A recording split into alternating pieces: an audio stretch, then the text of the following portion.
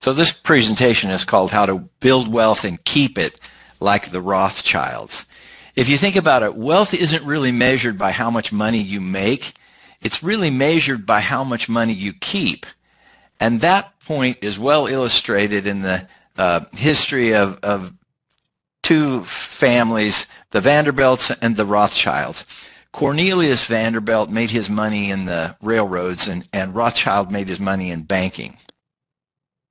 So Vanderbilt died in 1877, and he left behind a fortune of $105 million. Now, that's pretty big by anybody's standard, but now that's kind of lottery money. But at the time that Vanderbilt died, that was the largest fortune ever accumulated by one person, okay? And so, think of, hundreds of billions of dollars rather than just millions of dollars, with the value of a dollar changing anyway. But he left $1 million of it to charity, or to a charitable cause. That was Central University, who immediately renamed their whole university Vanderbilt University. That's probably done as much to propagate the legacy of Vanderbilt as anything. But he left the rest of it, $104 million, to his heirs. Lucky day for them, right? Well, 95 years later, 3 generations later, there were 120 Vanderbilt descendants that gathered for a family reunion at Vanderbilt University, and there wasn't a single millionaire left among them. In other words, it only took 3 generations for the largest fortune ever accumulated to be lost, spent, or squandered. And that just seems to be the way it is with inherited fortunes, right? Well, the story of Rothschild is a lot different. Rothschild died in 1812, and so that was 60-some years before Vanderbilt died. So if it was just a matter of time passing before your wealth is completely dissipated, his fortune would have gone away longer ago than Vanderbilt's. But instead of just handing his money over to his heirs, he left behind a 3-part family wealth management system. And that system went like this. The number 1 part of it was that the family's wealth was going to be kept together in a family bank. It wasn't going to be divided up amongst his heirs. And the second part was that any member of the family could take out a loan from the family bank, but it had to be repaid. So what did this mean? Did they really have access to the money? Yes, they did.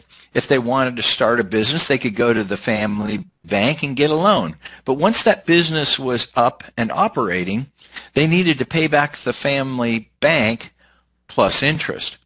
If any family member wanted to go and get an education and better themselves, they could go to the family bank and get a loan for their education. But when they were done and they were earning money that was the benefit of the education, they needed to pay back the family bank plus interest.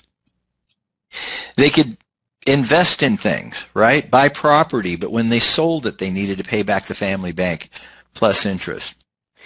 It seemed like a pretty clever way to keep people from just wasting their money. In other words, you could have access to money, but it needed to be for something that was going to pay for itself. There was one other rule of the family bank, and that was that they had to get together once a year to share their lessons learned. If one member of the family figured out some profitable means of making money, they needed to share that with everybody else. If they figured out something that didn't turn out to do so well, they also needed to share that with the rest of the family. And the only consequence of not getting together once a year was that you'd be out of the family bank if you didn't. So he looked forward into the future and thought about, I don't want these guys fighting with one another. I want them to be together in the future. And by the way, that's exactly the problem that the Vanderbilts had. 2 generations after Cornelius Vanderbilt died, the family members, what would have been his grandchildren, feuded amongst one another, trying to outdo one another in building the most expensive and elaborate mansions on Madison Avenue in New York City. 50 years, by the way, after they built those mansions, they were every one of them torn down. Total waste of money, arguably. So Rothschilds had a different strategy. If you figured out how to make money, you needed to share it with other family members. If you did something that lost money, you needed to share that with other family members. How well did his family wealth management system work? Well, the Rothschilds' fortune, it's hard to put a handle on how large it is, but it's estimated to be between $1 and $100 trillion.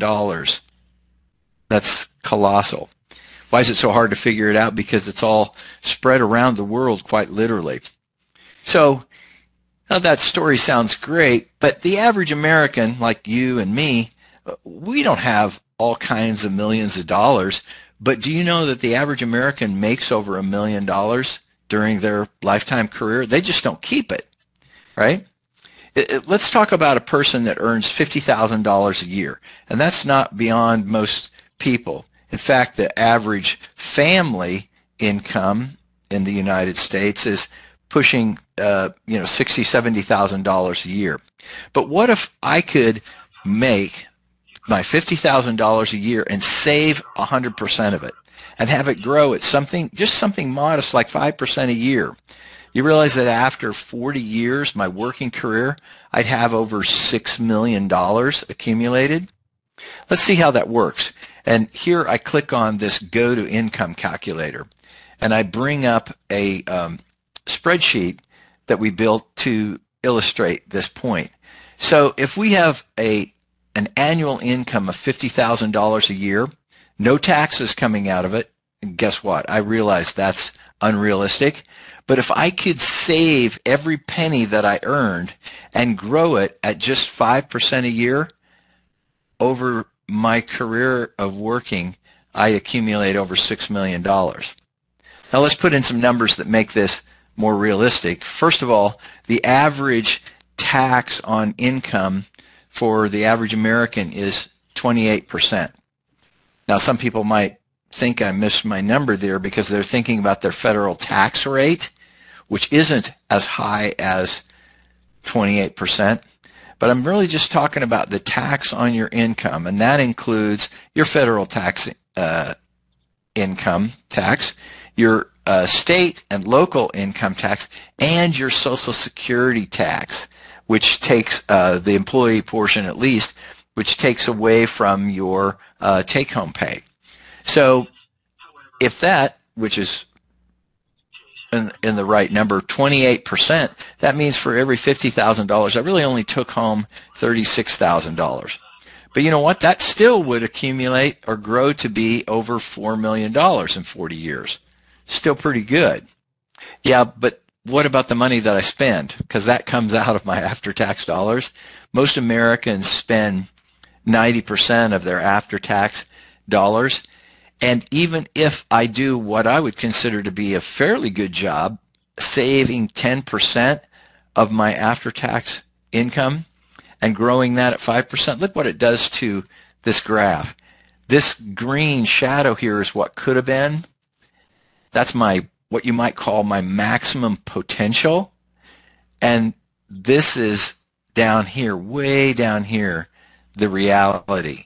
Even if I'm saving at 10% a year and growing it at 5% a year. You see, this is so much smaller that it demotivates many savers. They think, well, I'll just catch up later because I've got time to do that on my 40-year journey of working. But where does that leave most people? It leaves most people thinking that to get ahead, they've got to work harder or stop spending or take on more risks. You know, they got to earn more money in that calculator that I just showed. That would make a difference. Or they got to spend less, not 90% of what they're making, but less than that. Yes, that would make a difference. Or they got to take on more risk. Oh, I can't get to where I want to go just growing my money at a safe 5% a year. So they invest in things that create losses. Well, what if there was a way to get ahead without doing any of those three things? I'm going to argue that there is, and I'm going to go through it in the following way. First, let's look at the three different ways that people view money. They view money as a spender, or they can view money as an investor, or they might, and this is the rare case, view money as a banker. That was the way Mayer Rothschild viewed money, and we know how that turned out for his family. But let's talk about viewing money as a spender for a minute. The spender views money as a way to buy stuff. But every purchase costs him interest. So when a spender borrows money to buy something, I've got to pay up. He has to pay up interest to the person he borrows money from. But also, if the spender uses his own cash, once that cash has been spent, he's given up the interest that he could have earned on his money. Like back when I was talking about that typical American earning 5% on his after-tax dollars, once I spend any money, that money's not earning any interest, right? So the spender is always giving up interest, right? He's either paying interest or giving it up. He's never building up. Let's look at buying a car as an example of this, because I've got a calculator that shows this, I think, pretty well. So there's three ways to buy a car, right? And so I'm spending money on a car. And by the way, I can't get away without having a car, right? I needed to get to work or take my kids to school or whatever. But I can borrow cash to buy the car. I can pay cash that I've saved up to buy the car. Or I can use this concept called private family banking. And let's see what difference these three options might make. I've got a calculator here. I'll click on Go to Buying Cars graph. And the first thing we need to do is fill out, well, what's the average cost of a car? Let's put in $30,000. The average cost of a new car is a bit more than that now. I pay interest on the car, all right? And let's say that the interest rate's 5.5%. I looked it up today. The interest rates are as low as 5%, can go way up from there, but I just put in an average of 5.5%. And let's say that I buy a car every 5 years. Well, I had a friend that I mentioned this to, and he said, "Well, my wife and I buy a new car. We drive our cars for 10 years. That's pretty good, okay?" But I said, "Well, but you both have a car, right?" "Yes." I said, "Do you buy 2 new cars at the same time, or do you stagger that?" And he said, "Oh, I see what you mean. Yeah, we are buying a new car every 5 years, even though we drive our cars for 10 years. So let's look at what that costs a person if they do that 11 times. Well, it's easy math, right? I can take $30,000 and multiply it by 11. That's $330,000. That's what my cars cost me throughout my lifetime. All right? And if I borrow money to buy these cars, it costs me more. But you might not have realized this, but how much more did it actually cost? Well, it only costs, if the math is accurate here, guys, it only costs $48,000 more over the course of a whole lifetime. Is that $48,000 going to sustain you in retirement? Is it going to really make a humongous difference in your lifetime? I'm going to argue it probably doesn't. And that's why many Americans are not that motivated to pay cash for their cars on every car purchase, because it doesn't seem to make that big of a difference in the long run. But here's the thing that I think is amazing. And this, I'm going to state it this way. How much money did the bank make off these car purchases? Now remember, the bank didn't build the car, buy the car, sell the car, or drive the car. The bank is just the place that held the money that the cash buyer was saving up to pay cash for his or her car. And the bank is the one that loaned money to the borrower when the borrower wanted to buy a car that he or she had not saved up for. Now, whose money did the bank loan to the borrower? Guess what? Banks do not loan their own money. Okay, they've got cash reserves, but those cash reserves have to sit in reserve. The bank loans to the borrower the money that the saver is saving. Okay, how much money did the bank make during this 11-car purchase period? The bank made $380,820. That's more money than the borrower spent or the cash buyer spent. Can you see why really, really clever financial people get into the banking business? And guess what? This is what you and I can do if we build our own banking system and function as our own bank, what we call private family banking. Let's look at a graph of how the borrower's money goes. And this is a graph over this long period of time, the borrower buying cars every 5 years. The first thing that happens when the borrower borrows $30,000 is he goes in debt by $30,000. And then each year he pays $6,000 plus and works his way all the way up to zero. And then he plunges back down $30,000 in debt when he makes the next car purchase. Okay, trying to get ahead this way is sort of like bobbing for apples off the bottom of a swimming pool. It doesn't work. But what about the guy who thinks he's smarter and he pays cash for his cars? Well, the first thing he has to do is start saving $6,000 a year for 5 years until he's got $30,000. And then he takes that $30,000 and goes and buys a car. And his savings account plunges down to zero. Well, of course. Now, I've had people tell me before that they like to pay cash for a car so they don't have a car payment. To which I've said, well, wait a second. Are you going to drive that car for the rest of your life? Well, unless you're 90 years old, the answer is probably not. So you're going to buy another car sometime. Yeah. Well, are you saving for that next car? Well, if you are, like this cash buyer has to do, then really you're kind of making a car payment back to your savings account, right? And once you get all the way back up to $30,000, you go spend it on another car. And then you save until you're back up to $30,000 and spend it on another car.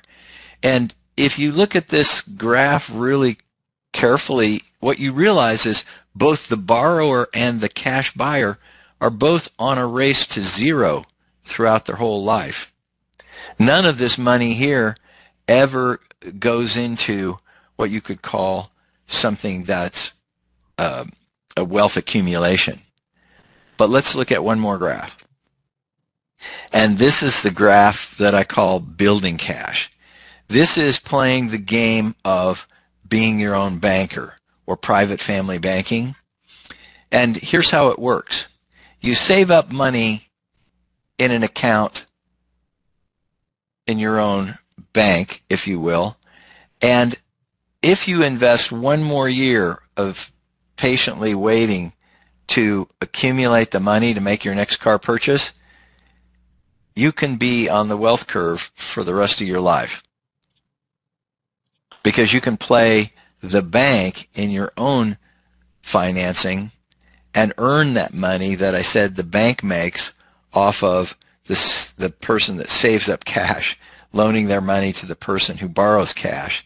If you play the middleman on that, even for your own car purchases, this is what you could eventually accumulate. And that number turns out to be that number that I shared before, $380,000 plus over the lifetime of buying cars.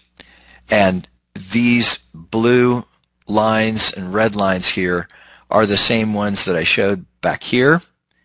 They're just dwarfed by the size of the accumulated cash for somebody that functions in being their own banker. Well, let's find out how to do that. Before we do, I want to talk about the other way that people might view money. We all view money as a spender. I mean, we've got stuff we've got to spend money on, right? Food and clothing and shelter and cars. But the investor looks at money a very different way.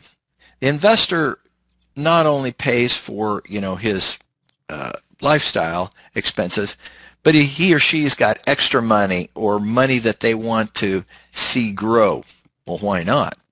But this is the way the investor thinks. He views money as a way to buy investments, not just buy stuff that goes down in value, but he's trading his money for something that he hopes will go up in value, right? Now, that makes perfect sense, and there are things that we all, in retrospect, have seen go up in value. I was talking to my friend the other day, and we were talking about cars. My brother had a unique car that he got back in 1969, I think, and that car, was I think a $3,000 car. He ended up, when it was used, selling it for $1,400. If he'd hung on to it, it'd probably be worth over $100,000. You wouldn't know, right? The thing about investments is I'm trying to project into the future what the thing that I'm trading my dollars for today will be worth. But it brings with it risk.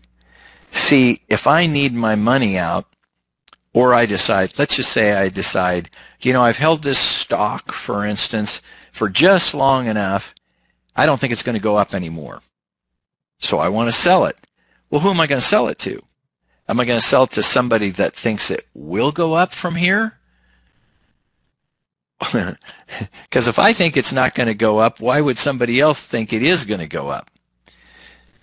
That makes a problem, doesn't it? Maybe I sell when I need the money, okay? Maybe I retired and I want to start pulling money out of my investments. Well, I'm doing it when I need the money, not when it might be the best time to sell. So every investment exposes me to risk. And when I do get it right, when I get a gain, that costs me taxes. We'll look at that. So let's play a little investment game here for a second, and let me show you one of the problems. Imagine that you got $100,000 to invest, and your investment goes up by 10% in the first year. Well, 10% of 100,000 is 10,000.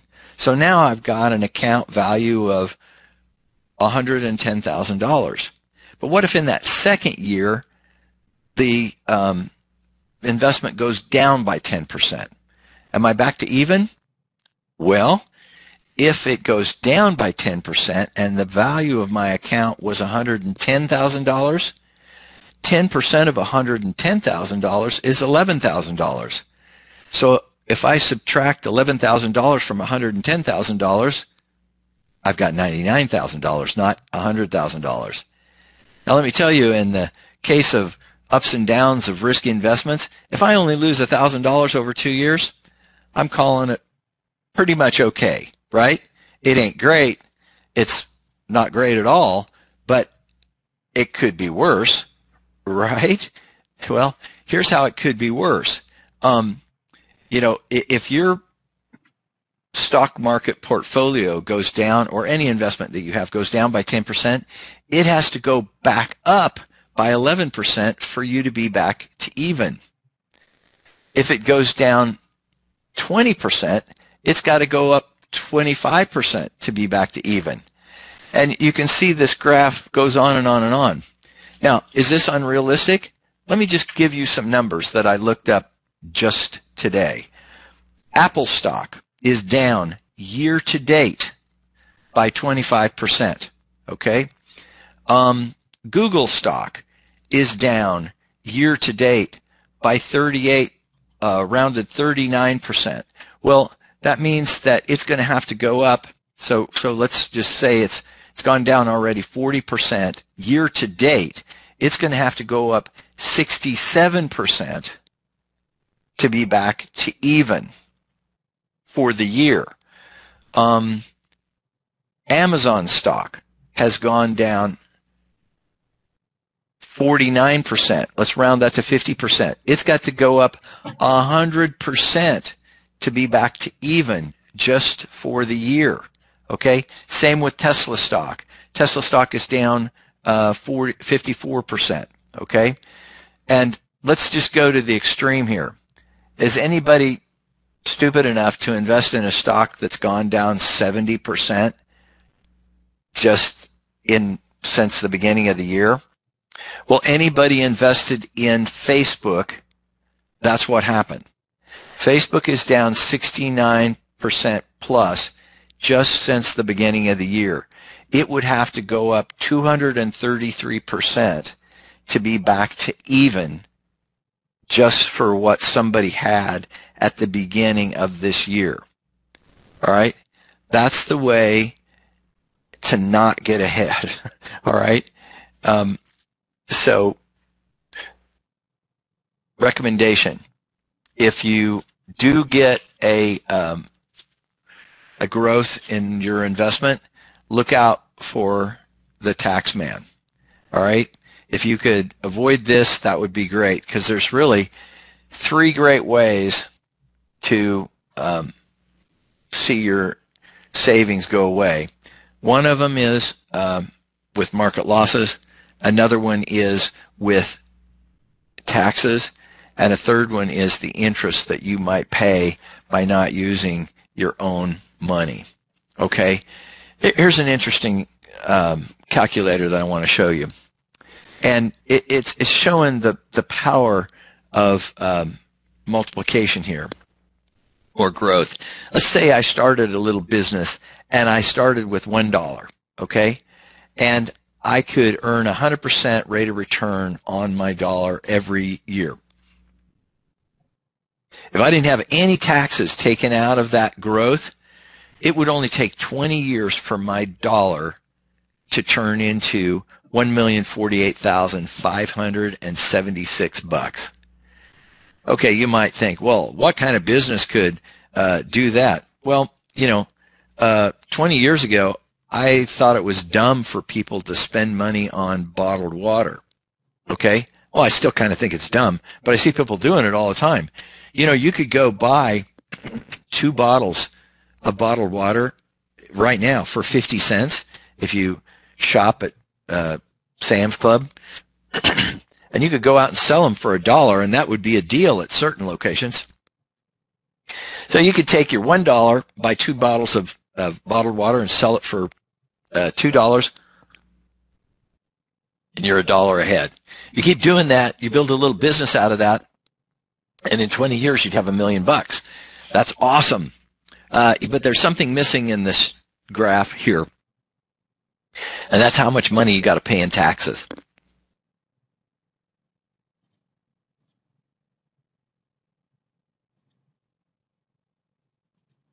So let's go from 0 taxes to something reasonable.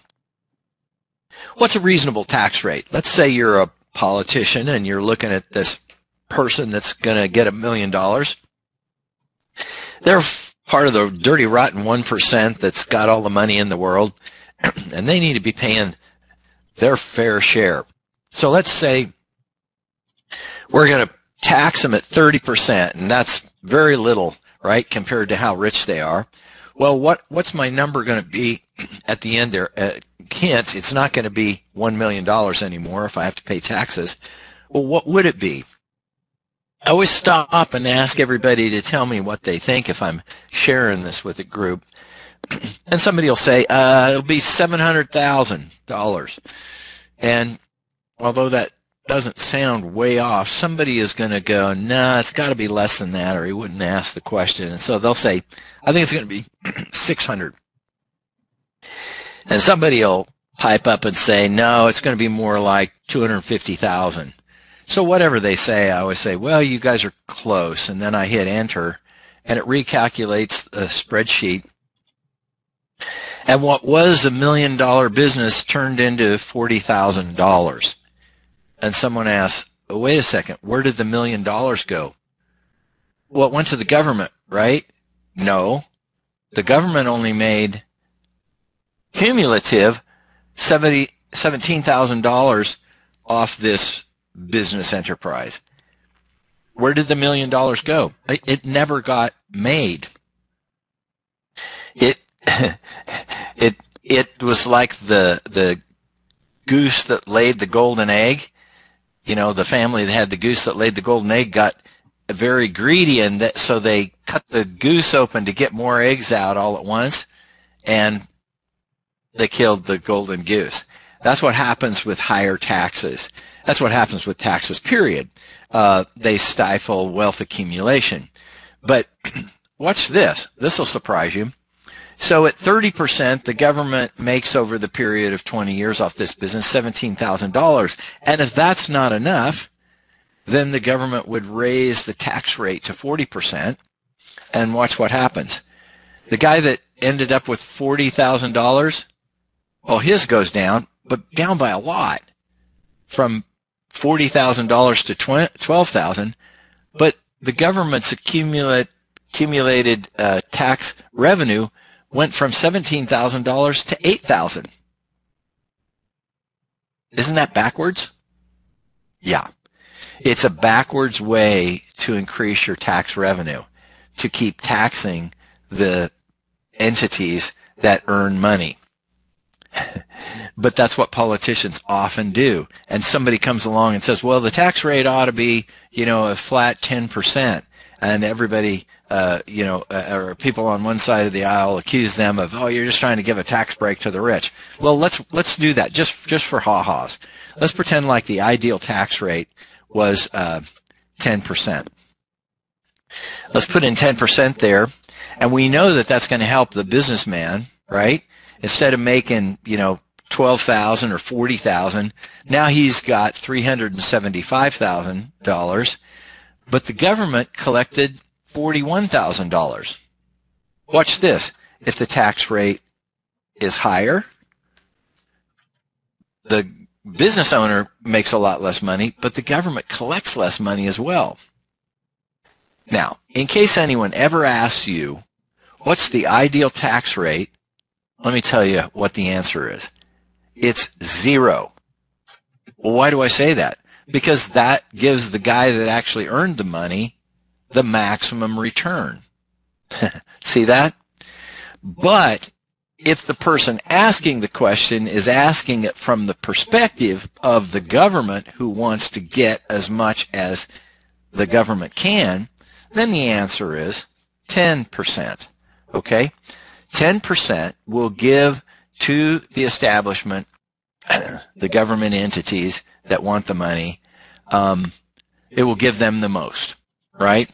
The great thing about 10% is that it's very easy to calculate. It would put a lot of accountants, CPAs, etc., out of business because it wouldn't be so complicated to do our taxes.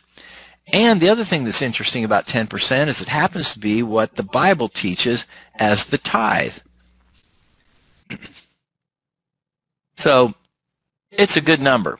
But the point here is that taxes are a major destroyer of wealth.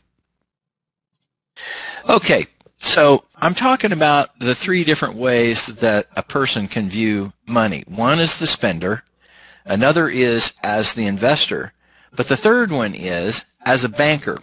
Now, I've been a spender, as everyone has been, and I've been an investor, and I've suffered losses from taking on too much risk. But it took me a very, very long time to start thinking as a banker. It's not natural, I would say, but it is logical. Let me show you why.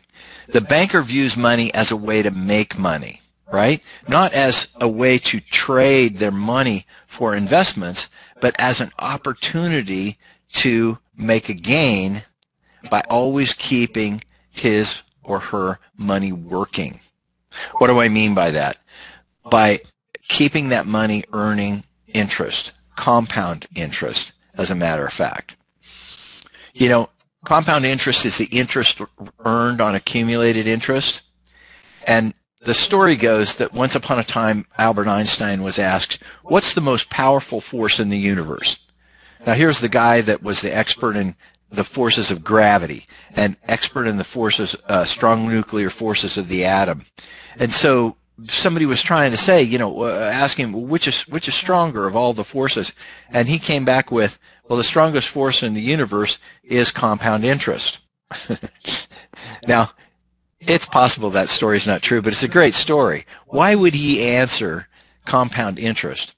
Well, when you take the force of gravity, it gets weaker the further away you get from the mass of an object. When you take the strong nuclear forces, do you know they get weaker the further away you get from the center of the atom? But compound interest gets bigger the further away you get from its inception. And we call that the wealth curve. It's money working over time. Let me show you a little graphic here that I did for my daughter, Stephanie. When she graduated from college, I told her, look, you ought to put away $5,000 a year in savings. And if you grow that $5,000 a year just at 5%, look at where it'll end up. By the time you're 80, and her grandmother was 80, you would have $1.7 million accumulated. Well, boom, that sounded like a no-brainer, and she started doing it.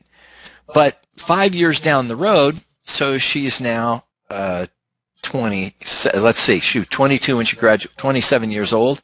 She's still driving the same car that I helped her get when she went away to college.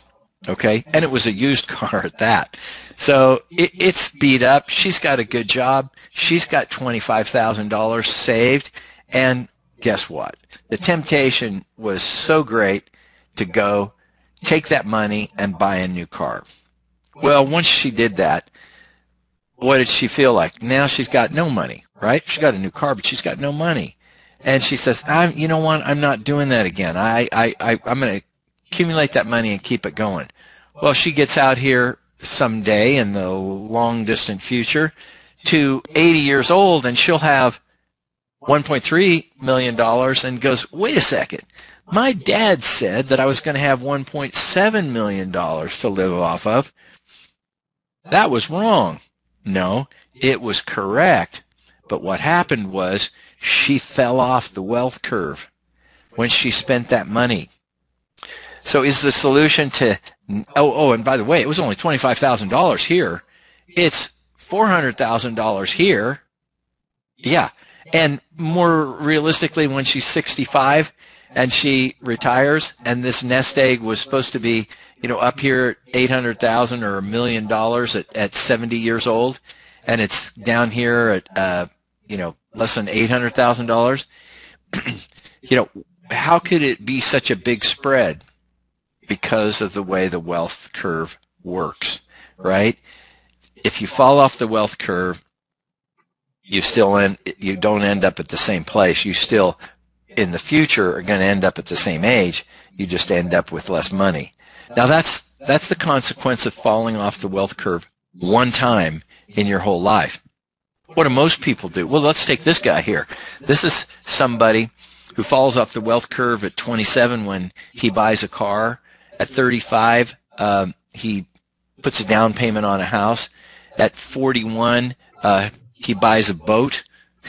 At 50 or 48, he pays for college for one of his kids.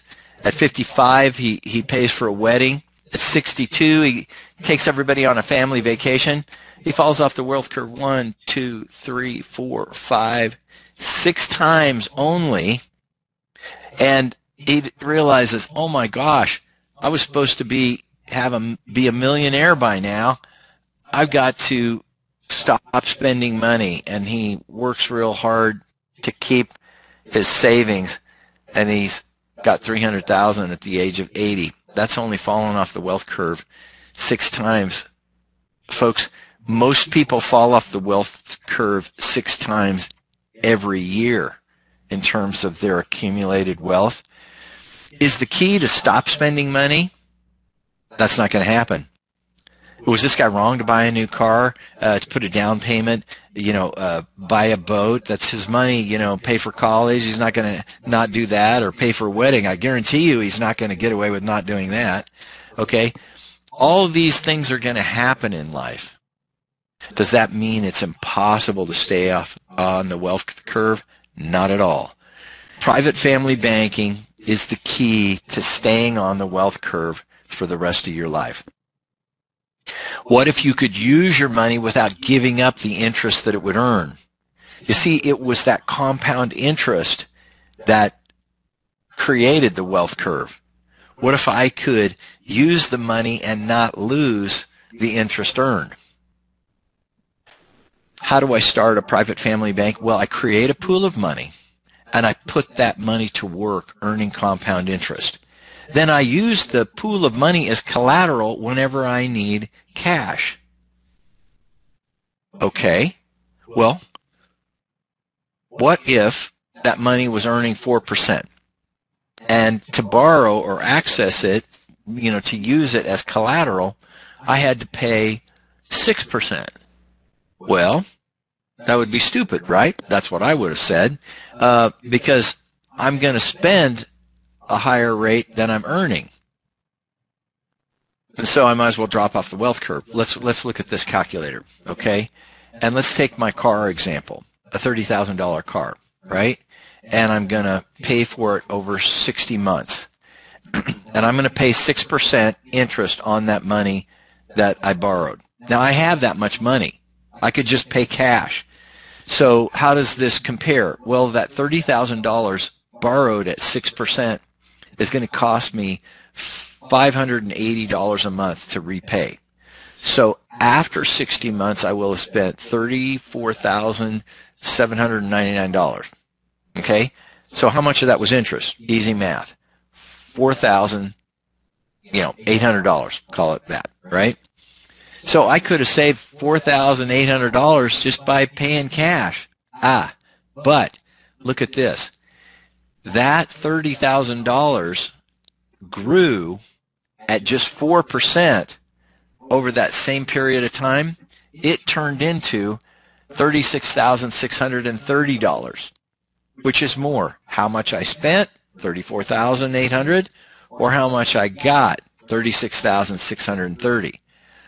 Obviously, the $36,630 is more. How could it be? Because I'm paying a higher interest rate than I'm earning. And I always stop and ask the people I'm sharing this with, how could that be? Well, the answer is this. When I pay interest, I pay it on when I pay back a loan, I pay interest on a decreasing balance, right? Every month I owe less because I made a payment. Okay, but when I earn interest, I'm earning it on an ever-increasing balance, and it ends up being greater. Now, what happens, how does it look if my borrowing rate is really 5%? Well, I just paid less for it. What if my earning rate was more? If it was 5%, then I just earn more. And here's something crazy. If I was earning 5%, even if I had to borrow the money at 10%, which is very high these days, my outlay for the car would be $38,245, but my account balance would have grown to $38,500, still more. And that's that's an interest rate twice as high as what I'm earning. That's the way compound interest works. So, where am I going to put my money then? If I'm going to accumulate a pool of money and put it to work, well, I could accumulate it in the stock market, right? Now, I would say, if you'll let me, that let's do an analogy here to the three little pigs. Putting your money in the stock market is like putting your money in the house of straw, right? It's very frequent that the big bad wolf comes along and he huffs and puffs and blows your house down, okay? Look at Facebook as an example, down 70% just since the beginning of the year. Well, I could put my money in real estate. Well, that's kind of like the house of sticks in the Three Little Pigs story. Still, the big bad wolf can come along and huff and puff and blow your house down. All of us have heard of people whose houses have appreciated. But there have been many times when the housing market, real estate market has gone down. And if you are trying to sell a piece of property when the housing market is down, good luck. It's very, very difficult. Okay? Well, so what's safe? In the Three Little Pigs story, it was the house of bricks, right? You know, where that big bad wolf could huff and puff and couldn't blow it down. But these are financial instruments with guarantees, right? So it's not going to blow your house down and take the accumulated interest along with it. Things like savings accounts and CDs and insurance contracts. Now, the difference between these are that CDs and savings accounts have been earning almost no interest. And that was intentional. They wanted people to not be savers. They wanted them to be spenders so that it kept the economy flourishing, okay, supposedly. But the fact of the matter is insurance contracts are different, and they have been earning higher interest rates. Well, let's look at the ideal objectives for your money. First of all, mentally answer these questions. Would you like to have no risk involved with your money? Yes. How about, would you like to have guarantees? I think most people would say yes. Would you like to have no penalties associated with accessing your money? Yep. Liquidity, use, and control of your money, the ability to get to it, unlike when you've got a piece of real estate and the market's down and you can't sell it. Protected, would you like your money to be protected from creditors? Frivolous lawsuits. Leverage, would you want to create the most amount of wealth using the least amount of money? Well, sure. How about tax deferred? Would you like the money to be growing tax deferred so you're not having that effect that I was showing previously where every dollar that you earned was being taxed and diminishing what you accumulated? Would you like to have tax-free, your money to be tax-free, in fact, upon distribution? Your money to be available as collateral for loans like I was showing you to accomplish this banking strategy. What about tax-deductible payments? When you put your money in, do you want the payment to be tax-deductible? And I want to say this to all the agents listening. Hey, this is one thing to be aware of. Our contributions to a life insurance policy are not tax-deductible. This is a little bit of a red herring here because many people are very motivated by that, but I want to show you what they give up just to get this one benefit. All right, so hang on to that. A disability benefit, where if you became disabled, someone else would make the contribution for you. Have wealth transfers so that this money could transfer to your heirs tax-free. Well, let's compare what you probably said yes to all those things, and let's compare that to what you might be doing right now. In your IRA 401k, well, is it protected? Yes. Is it tax deferred? Yes. Are you getting those tax deductible payments that you wanted? Yes. But look at everything else you're giving up. So this isn't really what you're seeking, even though you might be doing it right now. What about a brokerage account? Okay, well, do you have liquidity, use, and control? Sure. Yeah, you can sell your stuff whenever you want to. Doesn't mean you'll get all your money back, but that's that. But most of that is no. What about your home? You can borrow from it penalty-free.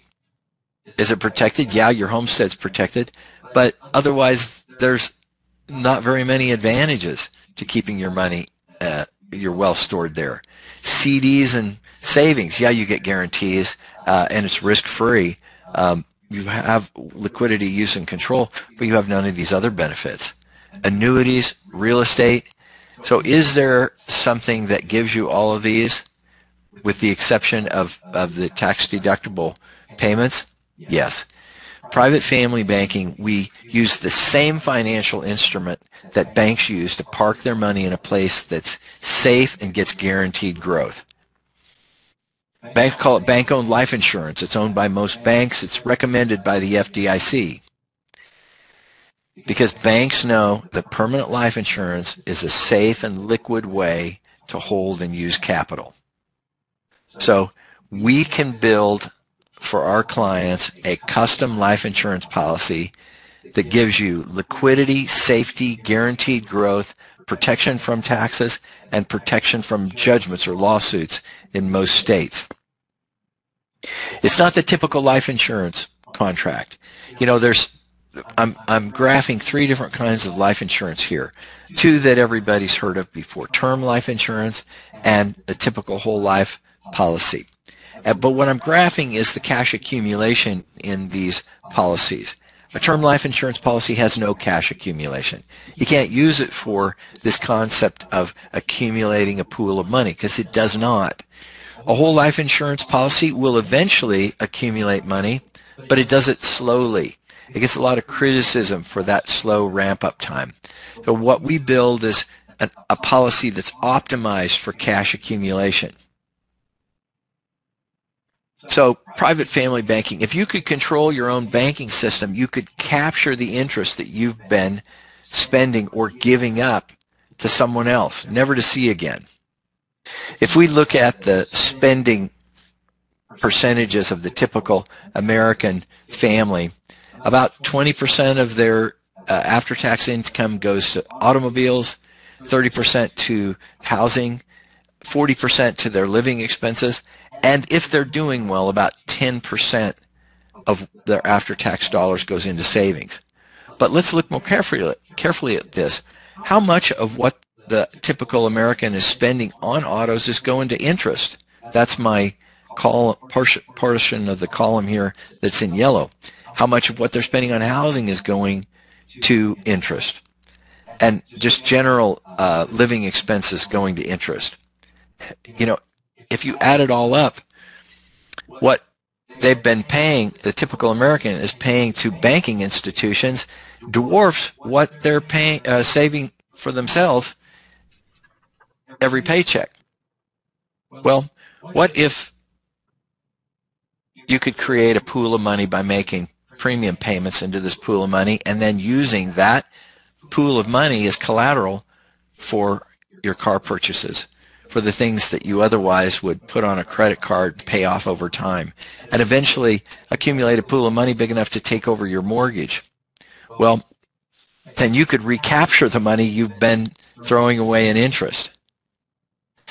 And what I did here was I just stacked up those percentages that was going to someone else, some other financial institution, and said, if you were playing the role of your own banker, you would be accumulating all that money rather than it going away.